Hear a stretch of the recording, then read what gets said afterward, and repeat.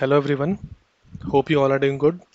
And in today's video, we are going to discuss that if you have got a high offer, like a high package from a service-based organization, so like should you consider it or go for a product-based or a startup? Because like this happens when a guy or a girl gets multiple offers and they're sometimes past COVID, so service-based organization have also like tried to match the offers. So in that case, should you consider joining it at a high package or should you go for a product-based organization at a low package or maybe a startup? So we are going to discuss these things in this video. Again, let me tell you that what is considered to be a high package. So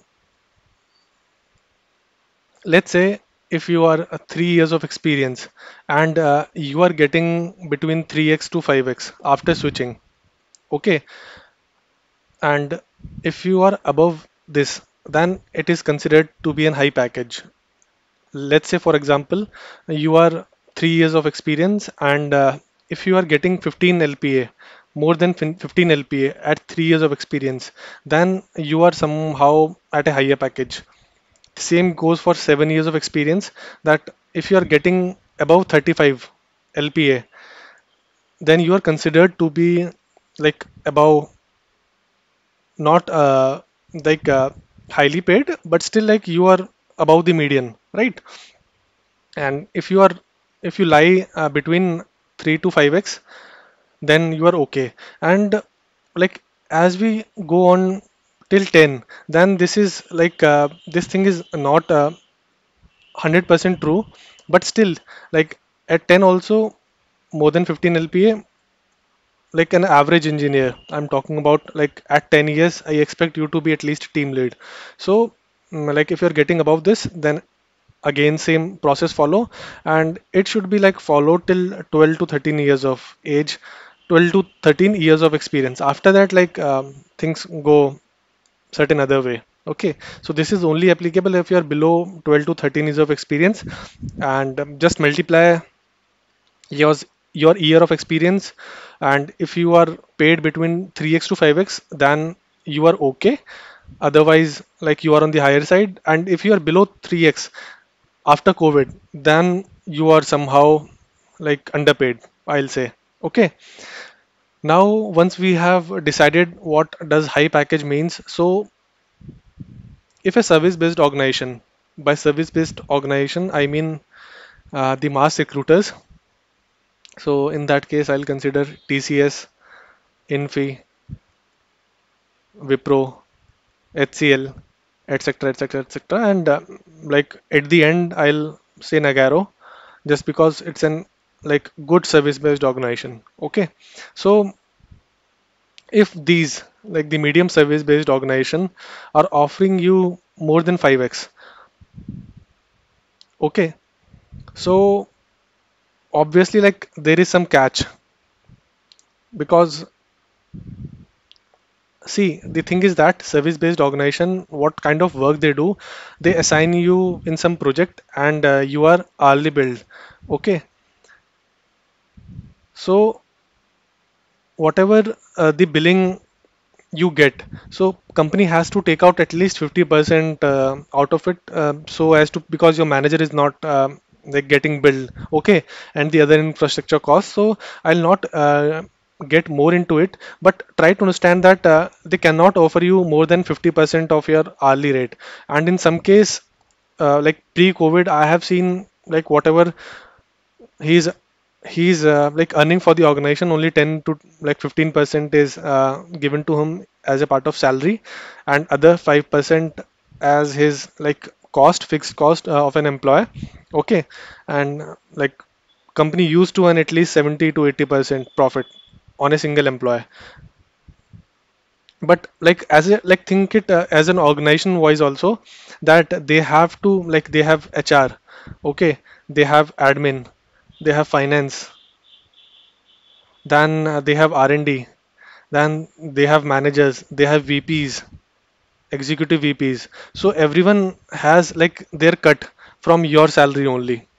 So like there's nothing wrong in that. Like that's how the organization work. That's the difference between a business and a job. But like, okay, so you understand like how things work in a service-based organization. After that, coming to the work culture and the benefits. So service-based organization don't provide you that like good benefits, and for leaves also, like if you take a leave, then your billing will be stopped. So that's why this is the reason you are advised not to take so many leaves. Like apart from 1 to 2 leave per month, there is no other leave per month. Okay, so in that case also, like you have to consider.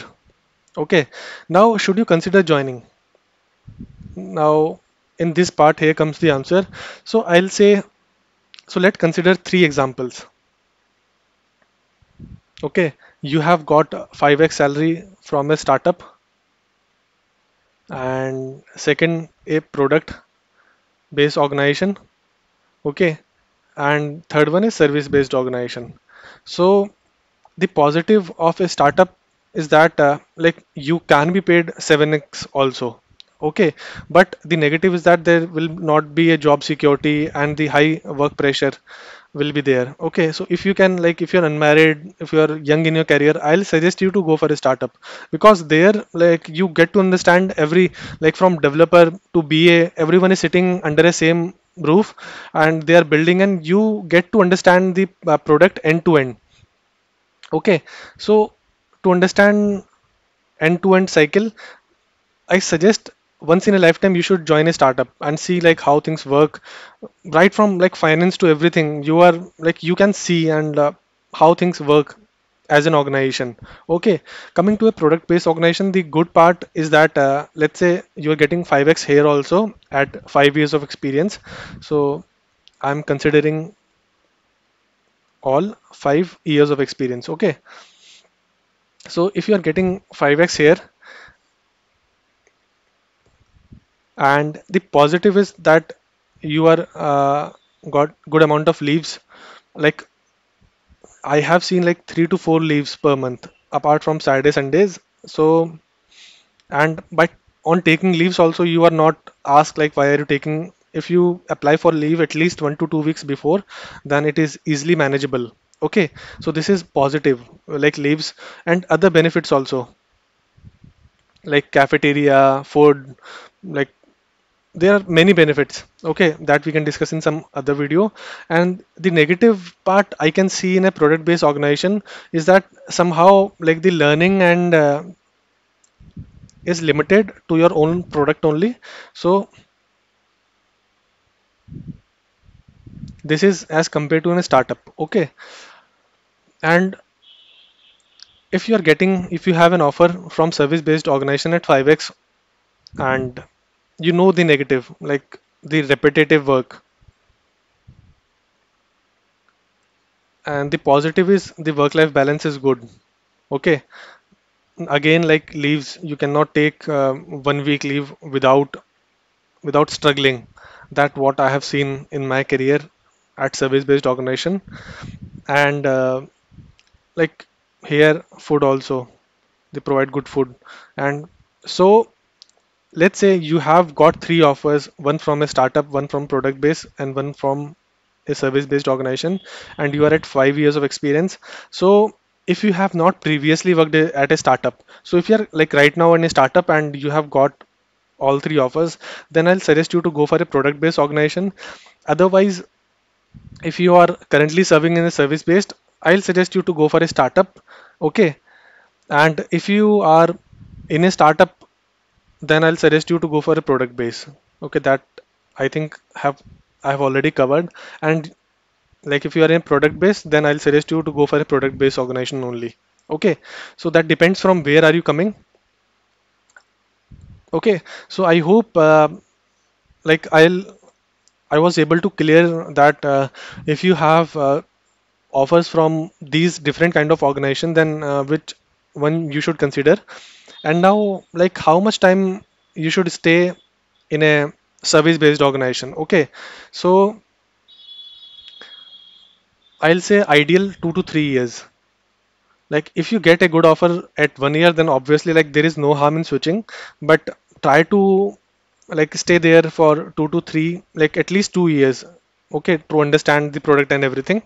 Okay, so just to sum up everything, I'll suggest you to not join service-based organization at a high package, because understand one more thing. So at 5 years of experience, if you are getting 25 LPA, then there is a possibility that your team lead might be getting less than you, because he may be have stayed in the same organization from past 5 years, and he may be getting around 20 to 23. Or maybe your manager, if your manager is let's say at 30 and you are at, and he is like 15 years of experience, and you at 5 years are getting is getting 25 LPA, then somehow there will be a drift. And like that's my personal opinion, and I have told you everything, like every calculation, but I'll not recommend you, because there is a risk also, because like companies providing you high package, a service based organization, and if they are not like able to get the cost out of you, then there is a high chance that within 6 months or 1 year they can say, "Yeah, Tata bye bye." The other like bad part is appraisals. So your next appraisal will not be good, and like I have seen in IBM that there is a term called like already in the upper band kind of thing. So like in the next appraisal, they are not going to give you a good hike.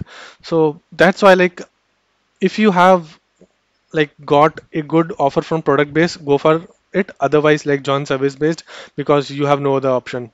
Okay, I hope I was able to clear your doubt, and just comment down below like whether if you get an offer from service based organization at a really high package, so are you interested in joining it or not, and if not, why not? Okay, so thank you guys, thank you for watching my video.